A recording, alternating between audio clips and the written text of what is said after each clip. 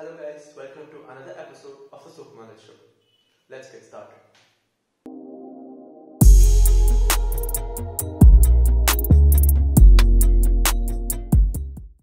In this episode, we'll be talking about the fabrication process in detail. But before we do that, here's some interesting EV news from this week. Uber has actually pledged to go completely electric by the year 2030. So this completely electric scheme is only going to be limited to US, Canada and parts of Europe by the year 2030. And they want to roll out the same throughout the world by the year 2040. So they're not actually going to, incentivize the drivers to trade their gasoline vehicles with battery electric ones. So what they're going to do instead is they're going to charge extra from the consumer itself. So if you were to take an electric vehicle or a hybrid electric vehicle for that matter for a ride, then you'll have to pay $1 or 1.5 cents more than that actually. So this Uber green surcharge is actually being started out in 15 cities of the US, where they get the option of choosing to ride any electric or battery electric vehicle. That's not it. Uber is actually claiming to roll out close to $800 million in investments to help their drivers to make this trade-off. So it's not like they're completely letting them out. So at some point Uber is helping their own drivers to make this shift. Moving on, Google Maps is becoming more and more EV friendly. What do I mean by EV friendly? So the beta version is already having these features, the ones which I'm going to mention now. So what is happening is Google Maps will actually give you a battery indicator based on the route that you choose. And it will also show you fast charging options that are available on the go. It will also give you the option of adding in charging stations. So you can add a charging station and based on that it will tell you whether you can make this trip or not. That's not it. So once based on the battery indicator of your vehicle, it will also tell whether you can complete the trip without getting charged or not. So Google is adding all of these features to make sure that your ride is more EV friendly, and it also helps to make a paradigm shift from ICs to EVs, because Google Maps is something that everyone uses.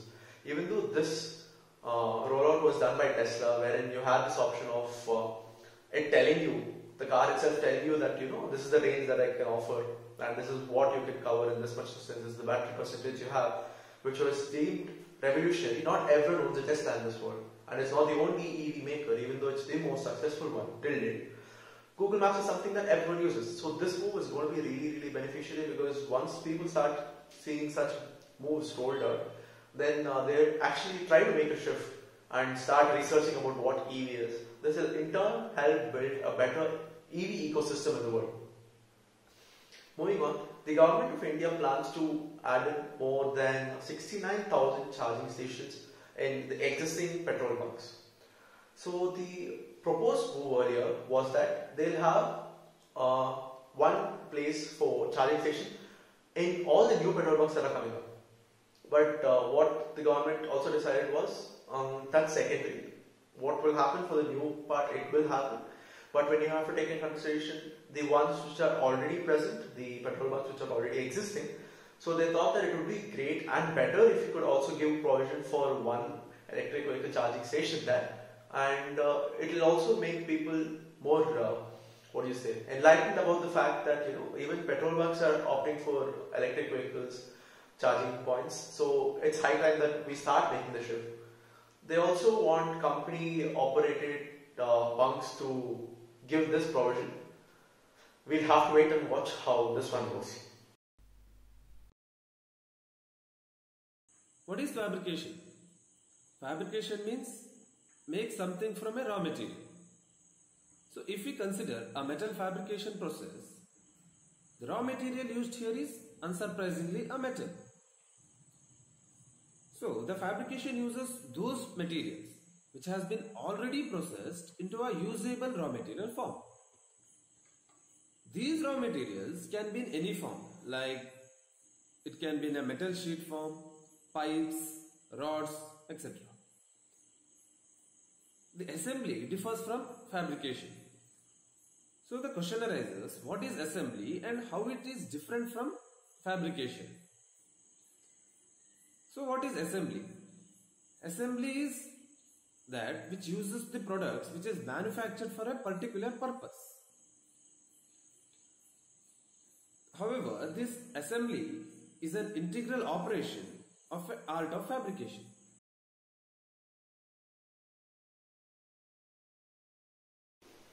Material selection is one of the integral part of fabrication process.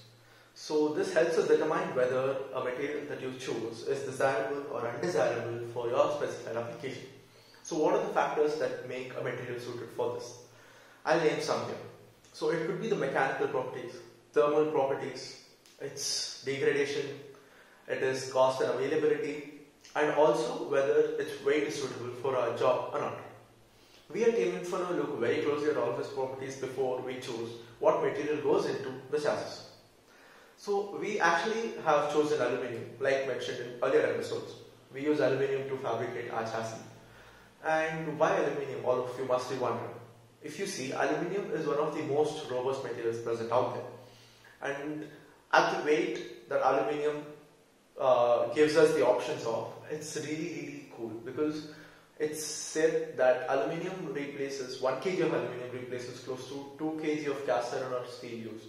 So if you were to use, that's the weight reduction factor of aluminium. You can see how beneficial it would be for making or building a fuel efficient car for that matter. But if you're looking at aluminium, it's very vague, it's very broad. There are actually grades of aluminium present, and what makes any grade important is the components that go, or the materials that go into the composition of this. So if you look at aluminium 6061, the one which we use, it is composed mainly of magnesium and silicon. The closest grade that comes to this is 6063. They have very similar properties because they have similar composition again.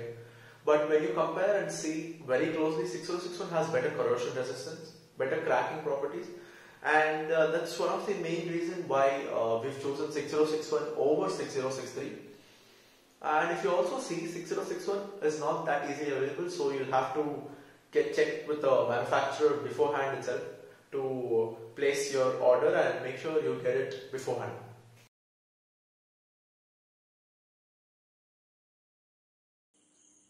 So while fabricating a product, we require several operations to be performed on it, like thread profile, holes, etc. These are time consuming and a delicate process. So for this we use different machines like lathe machines, drilling machine, milling machine, surface grinders, etc. So let's have a look on some important machines that we use in our workshop. First one is lathe machine. See, these lathe machines are mainly used for rotating a workpiece so that several operations can be performed on it. These multi-purpose machines are used for different functions like thread cutting, holes, surface finish, to remove excess material, etc. These are also used for drilling. Second one is milling machine. So milling machines are used for rotary cuts. And the main purpose of using this machine is to remove the excess material or undesired materials. So third one is drilling machine. Drilling machine is blessed to workshop and to the world for various cores. Easy to install and easy to replace is one of the main feature of this, and why so it is so famous. There are several operations can be performed using drilling machines, but the main purpose is used to drill a hole. Along with these machines, we also use some important tools like hammers, mallets, screwdrivers, etc.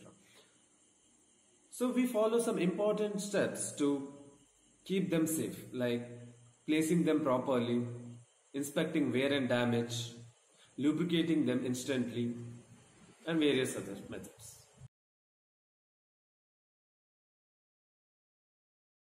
So once the raw material undergoes all the processes mentioned earlier, you just then look for means for putting these together. So if you see that way, one cannot look beyond welding, because welding is a very robust and clean process, and for that reason there are actually many types of welding that are present. See, there are the TIG welding, the MIG welding, the metal arc welding, and so on. If I keep naming them, there are plenty actually. Again, like mentioned earlier, we use the TIG welding, that's the tungsten inert gas welding at Team Inferno. I'll just give you a brief about why we use the same, because it helps us to achieve very clean and precise welds. It is very safe for the surroundings. There's not a lot of harmful radiations that come out of this process, and also it is one of the very few processes that actually helps fuse many metals together. So TIG welding is very good on that aspect as well. Now you guys must be wondering, what is the principle behind TIG welding or tungsten inert gas welding? Just to put things into perspective, here's what TIG welding does. It makes use of an arc that is produced to fuse two metals, and in the process it also uses an infusible tungsten rod for the same. The welder would also be adding an external filler material during this entire process. And where this inert gas comes into picture is, it actually forms a outer coating out of this entire process, so that there is no oxide formation or any flux formation for that matter.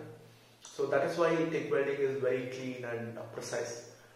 And once this is done, you have your weld produced, which is a very precise and clean weld, which is used in almost many industrial applications, be it sheet metal or any other types of metals for that matter.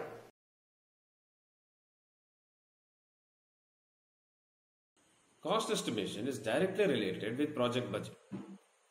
Project cost is the budget available to complete the overall project.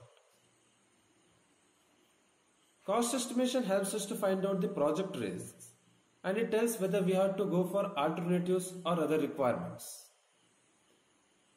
The main factors which affects the project budget are materials, manpower, equipments, service providers, premises, and various others. There are several cost estimation techniques available which helps us to design the corresponding resources. Resource costing is one of them. In resource costing, what we do is, we list up all the factors or the resources available like manpower, equipments, service providers, and various others. First we list up, then we sum up the cost. We use this resource costing for large and complicated projects. Moving on to the safety tip, today I'll be briefing about some good and safe electrical practices that one has to follow. And I'll be breaking this down into 4 different parts or segments. The first one being the grounding, the second one being the guarding, the third one being the special design features, and the fourth one being the battery charging.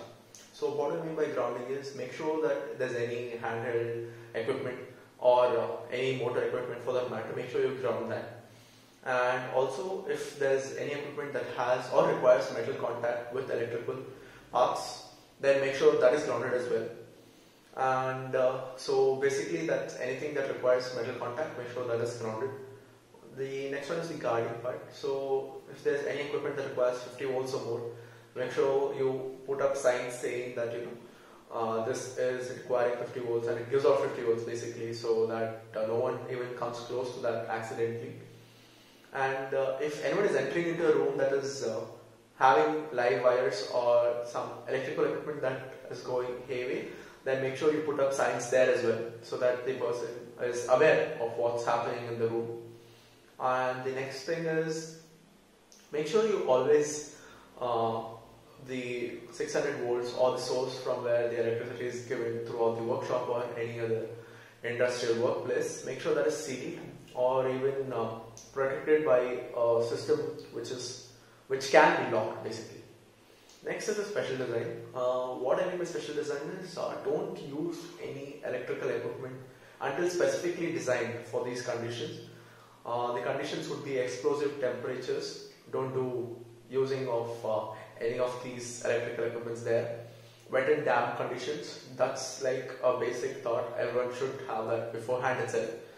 And even if there's any sort of excessive temperatures in the industrial workplace, make sure you try to avoid as many electrical equipment as you can. The next is the battery charging. One has to make sure that you follow some of the tips that I mentioned to ensure safe and sound battery charging procedure, make sure there's enough vent caps present so that the heat that is coming out from the charger or getting to the equipment that is getting charged is vented easily. That's one.